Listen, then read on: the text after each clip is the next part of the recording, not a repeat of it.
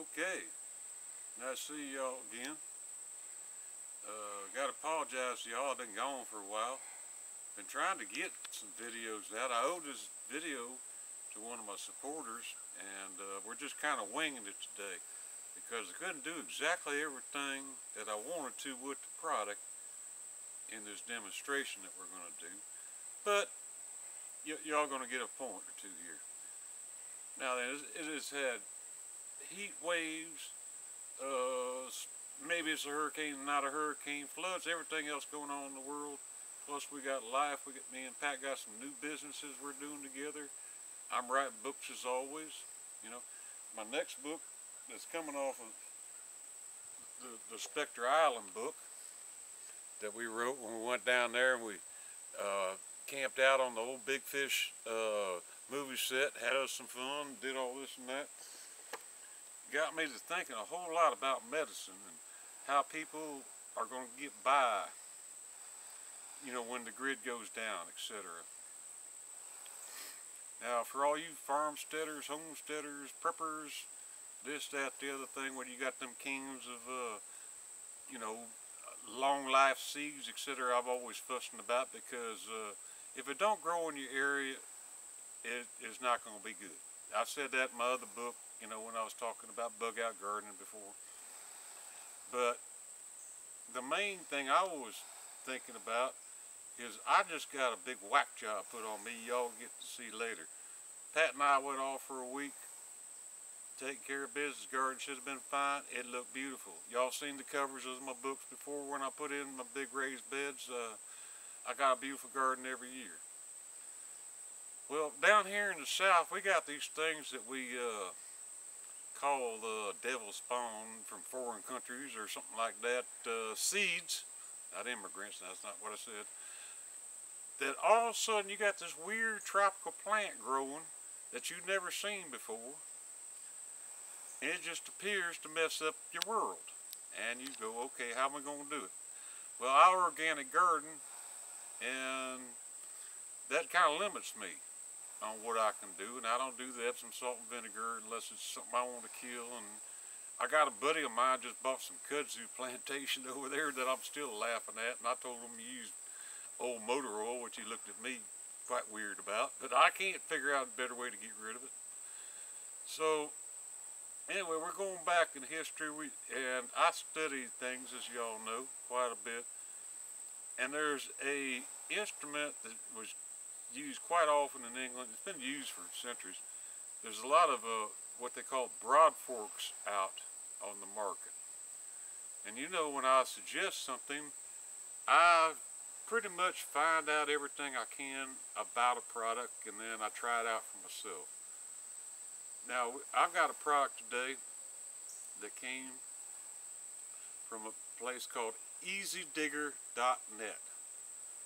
Now, a great gentleman, he's fun to talk to too, and he don't mind answering questions, and he's got skill in his hands and his brain, because he built the broad fork the way he wanted to have one. Now, basically all a broad fork is kind of a pain to explain without showing one. I know you might be able to see me in the camera, but I don't know yet. We ain't zoomed over there, so I'm still going to explain to you what the broad fork concept is. You basically got two plow handles in your hand, and you got a bunch of spikes in the middle, about 24 inches wide. You step on it and you rock it back, and you turn up some soil. The only thing I can do 24 inches at a time I want to do. Make it easier. I should have brought my swivel out here. I forgot my swivel. I'm going to show my swivel later. Alright, so anyway, so I have raised bed gardens because that's what I believe in. It's a lot easier to do, especially if you're older, rather than me out there row cropping, etc. Now, I can't say that. If you go to EZDigger.net, you can see Mac, the originator, the inventor, the man behind the curtain that made this thing, doing a very large garden in a big, broad Montana looking pasture, which is a totally different thing, different way of doing stuff. I can do all these things. It's kind of like when you see one of them one-wheel cultivators. I don't like pushing them either, so I always look for angles on things. Excuse me for a minute. So Max sent me his version, and you want to do a little zoom here, of a broad fork. Now, this particular one, I have the short spikes on, and normally you would use these longer spikes. Now Max sent me both because he was kind of a little bit worried, I think, about what I was going to do with it. And most people, you know, they got more weight on than I do. I lost 30 pounds, y'all know, to them Aspen dentists. You know, don't ever go corporate dentistry, folks. It is a pain.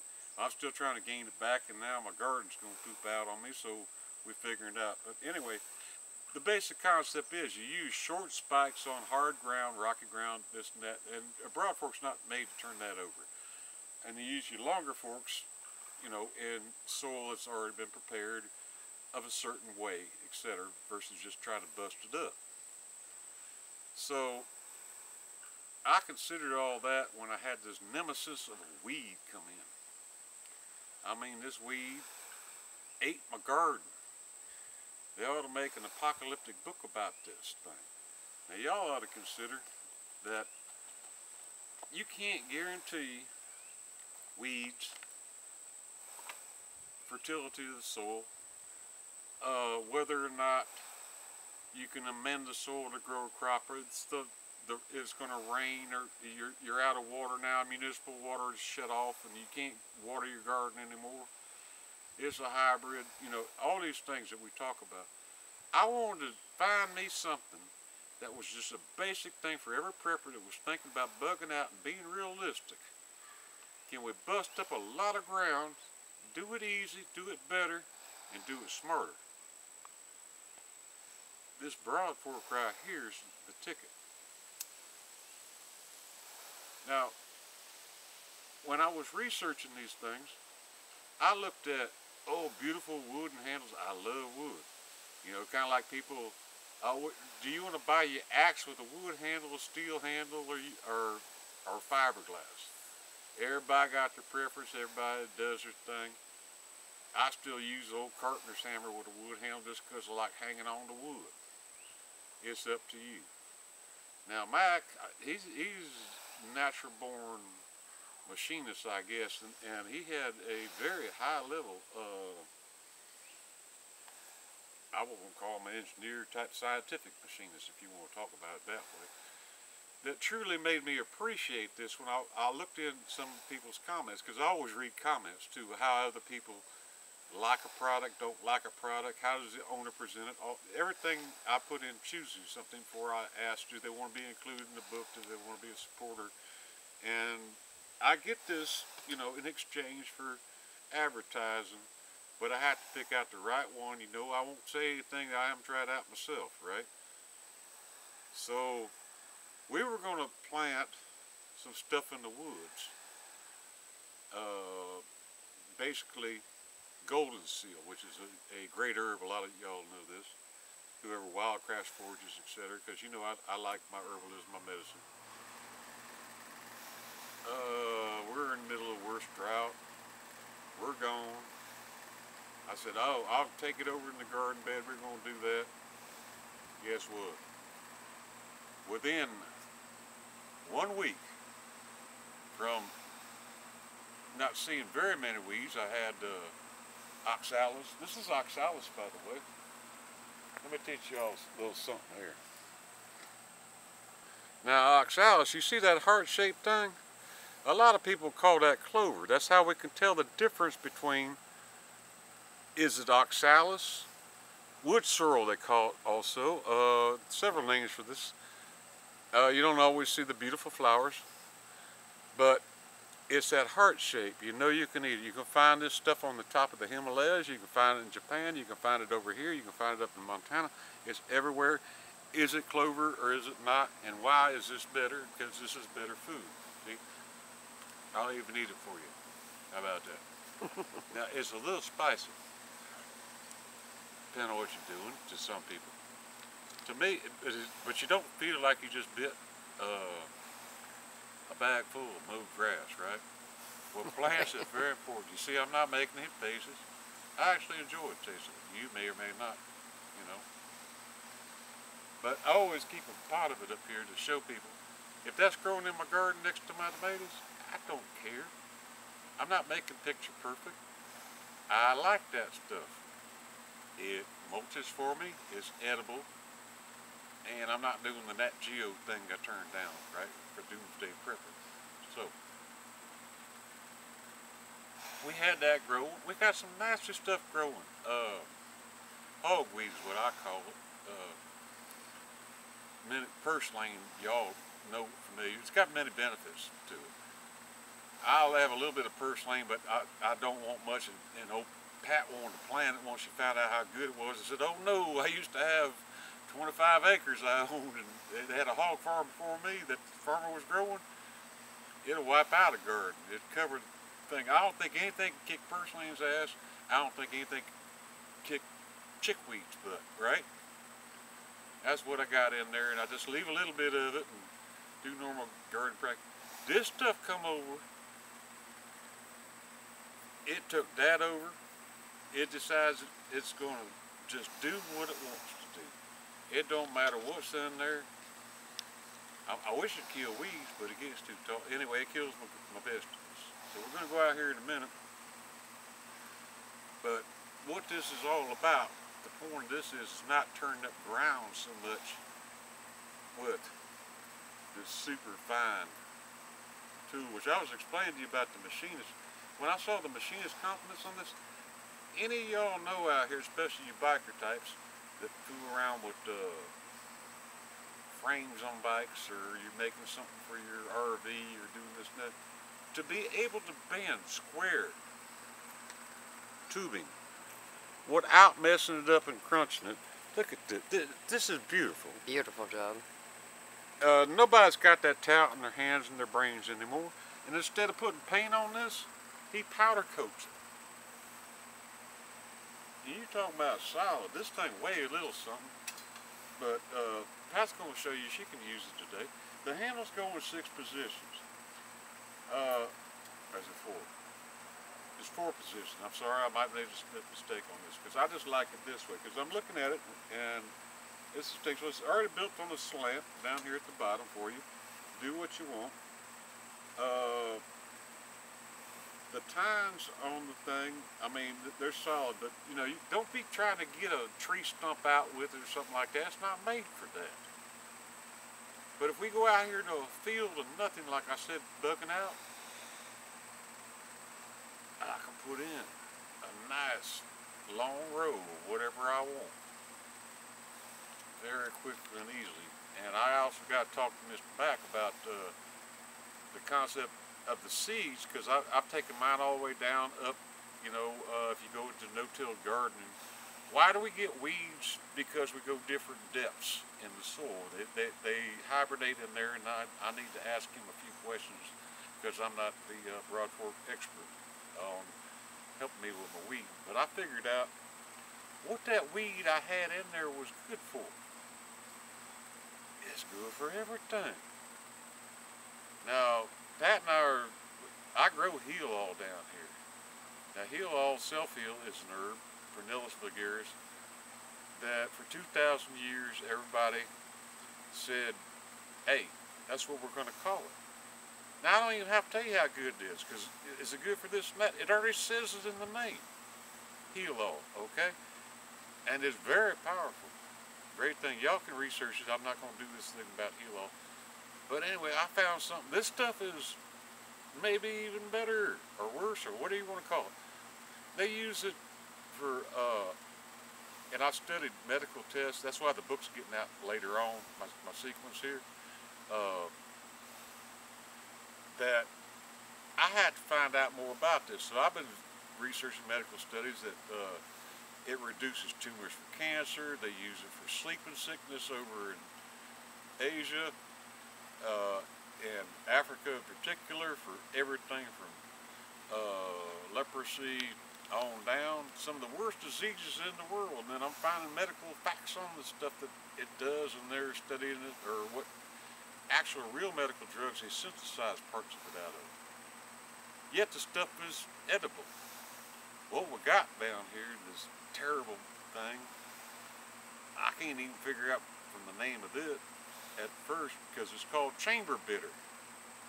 You'll see a lot of it in North Florida. I'm down here in southern Alabama, so we're kind of skipping across here, but it's in Mississippi, it's in Texas, it's everywhere. But I found out it's worth a little bit of money too, because it does what it does. So anyway, I want to get it out there, get it out of my garden, and we're going to sell it. But see, if I just want it out of my garden, they'll tell you that stuff is bad because you can use every herbicide known to man. It's going to laugh at you and fight every inch with you. And you got to do it certain times, and you got to have not just one kind of thing, but a broad spectrum, 3 or 4 kind of thing. Or the best thing is just pull it. Now pulling it out of the ground ain't too bad, but this tool right here, making my life so much easier. I'm going to clean up my beds, I'm going to get my garden back, because I was about ready to order 3 or 4 5-ton dump trucks full of something that probably brought me whatever new kind of weed with it. Yep. But I was about ready to start over, because if you look at it on the internet, chamber bitter,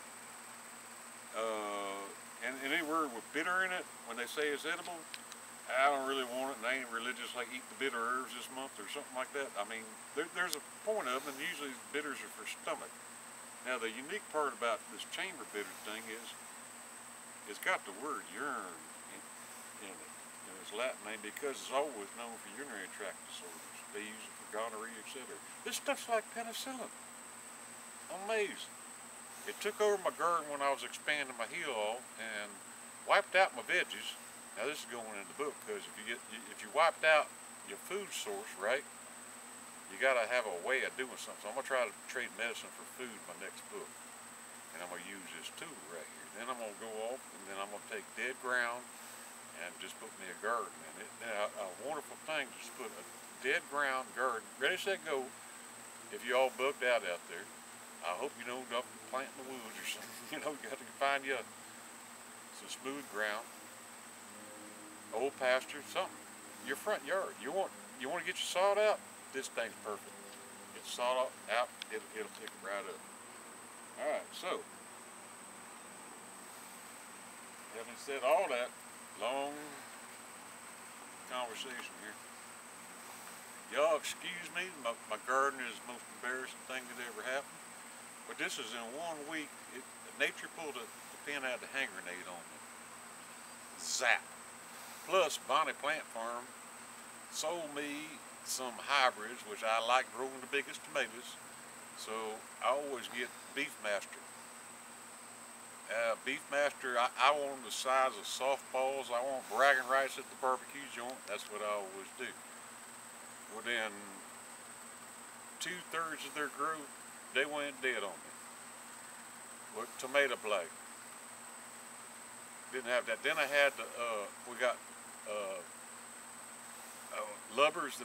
You don't have those. I hope I see one out. These black and red looking grasshoppers are a locust, but it's called a lubber because they stagger around when they walk, like a land lubber. And those things poisons won't even kill. We just let them grow. I plant them in their own little crop. They eat like sweet peas. They leave everything else alone. We had that. We had drought. We had everything. But nature decided to whip my butt. Now, if you got this stuff, you're not going to be able to eat, but you're going to be able to heal yourself. So off we go. We're going to go do this. 10 minutes. Now, I told it like this. Pat shouldn't be filming me with pointy things pointing at her, but she'll keep her distance. Now, it's gotten my goji berries in my plants, and it's pretty much taken over everything. I haven't mowed out here. I was so sick and tired of it, you know. But things like that, they grow big like this, like my rosemary here. It's they happy. They kind of keep stuff away, and this stuff got rosemary after it. It's everywhere. You got it in my pots. It's everywhere. You give it 2 seconds, it's going to do. Let me see. Let's grab a piece of this stuff. Looks like an emotion. Now you look on the back of plant, you see it's got nothing but seeds on it. Yep. You can mow it down, you can do whatever you want. It's the damnedest stuff that you ever seen. I think it's a communist plot from Cuba. I'm playing with y'all. But somebody decided to destroy my garden, big time. In a week. This is only a week of me being gone, and of course I got the rainwater thing on, right? Now we tried to, this year, we were changing up. Got these, what you call patty pan. I normally grow like white ones. There's one growing there. Because these are mildew resistant and everything else. This thing was full of beautiful things. Look at that. That's that garbage. It's everywhere. And it grows a mile a minute like kudzu. Now it only gets about that high. It's about as tall as it gets, right? This thing was perfectly clean. Wiped out my tomato, does everything. Just, it covered the whole garden in 1 week. Kicked my butt. Yeah, it was heartbreaking. But, and we were getting good stuff because everybody went home with baskets full of stuff. We're gone 1 week. Nothing more. I can normally feed a family of 6 or 7 out of this. Watch out for the sprinkler, baby. Okay. So yesterday, I finally put this thing together, getting knee high out here. And I did this little digging thing. And I said, well, show you what normal kind of soil I got. It's pretty good, right? Pretty good. So I've been mending it for years. I forgot I even had that there. That was my lovage that was growing back, but now it's dead. Now pull this stuff out is pretty good because it's not too hard to pull out, but you can get it like that, right? We want this because it cures flu, cancer, everything I can think of. Good for diabetes, good for hearts, good for everything. A panacea for everybody when the grid goes down. I price the shit. It's $160 an ounce out of Indonesia. Not an ounce, a pound in Indonesia. I said, well, I don't want it. I don't care. Can't get that for it. Who's going to pay for it? It's also called Shatterstone. Any one of y'all, like heel alls kills heel, any one of y'all have any kind of kidney stones, anything like that, that's what's in your medicine, is this stuff. Now think grid down, you got venereal disease or this and that, or just normal kidney stones like a lot of people do. You make a tea out of this. If I have to, I can eat it. You know, it's not too horrible. I ain't gonna get down there and eat it like I did the other though. And you can ask me if I tried it before or not. There. Anyway, basic concept of this thing. Since I already did a little bit right here, I'm just gonna put it in close to where I want to go with it. See, right here I got goji berries that Pat hand did all this row. He's in there somewhere. Yeah, this right here. Yep. We just put a bunch of goji berries in there, and that ain't dead. That's just, they do some weird stuff when they want to. That's one plant you can't kill, and that's a superfood too.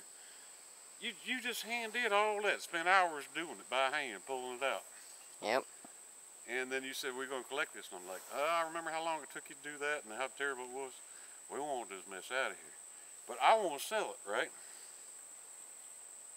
So, you step on it, it goes down, right? Watch this. You just rock it back. Just rock this thing back. And it pick up all that. Then I want to go in front of it. Do it again, right? Just did a little bit. And I'm gonna rock it back. Alright? And I go all the way down the end of this line. But what we were talking about is I want this stuff. And I want to clean up this bed easy. And the only way we're going to get rid of it is totally get it out of our way with no herbicides or nothing. Plus I'm going to sell it. I'm turning lemons into lemonade, folks. So all I got to do now, I've used the EZ Digger. Look at that. Look at that. I can get most all this dirt out. Now Pat, unfortunately, she's gonna have to go through it. See, like this one plant right here, that's not this. Yep. Okay. So we throw that to the side. But I'll also go, that might be lemon balm or something. Oh, that's a new mix. But no, we're going to make it pure. Anyway, we got this. Look how clean that is. Isn't that beautiful? Nice. And you just take this and you put it in a bucket of water. Do that a few times. So, I'm going to grab it again. Because the EZ Digger got it out for me. There ain't nothing to that. Where this huge thing looks like it's hell, that, you know, my own little weed hell that I got to deal with. And I was about to get the dump trucks out here and tear out all the beds. Look how far I got just playing around with y'all, and I'm making money off it. Y'all study your own weeds. What you're fighting with, don't kill it. Find out everything you know about it, learn it for yourself, and then maybe your brains go on to something different that's a little bit better than that when you study herbalism. But it's so hard to study herbs that you want to know what's local, what's around you. So I'm just going to do my little gig here once or twice. 3 minutes. Got it right here. Grab me a handful, give it a shake. Got my stuff going here, and I'm digging big time. This one of my worst beds. Got tree roots and everything else in this thing, and that's probably $15 worth of stuff I got right there so far. And my soil's aerated. Is done. Is everything. And if I had to bug out, that thing's going with me. Now we'll tell you more about this as we go along, but I just wanted to get this one out. And I thank you all. So for me and Pat, oh, I want to show Pat doing it one time, no? No, we're running out of okay. battery. Go ahead. Thank you. See you later.